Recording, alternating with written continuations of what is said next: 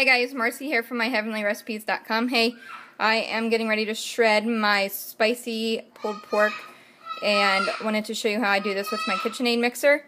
So what I'm going to do is I've already got the paddle attachment, I've already got the meat and everything in there that I want to get shredded. I'm going to start it off slow because it's pretty hot. I don't know if you can see that or not, but I put a little bit of extra like juice in there from the pan to help moisten the meat up a little bit.